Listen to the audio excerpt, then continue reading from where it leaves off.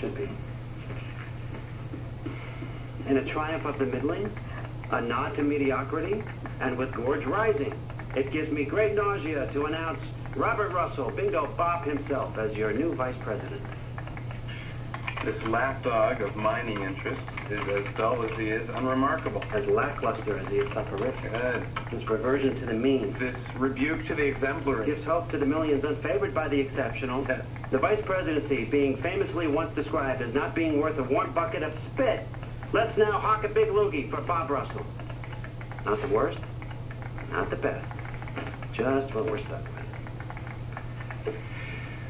Amen.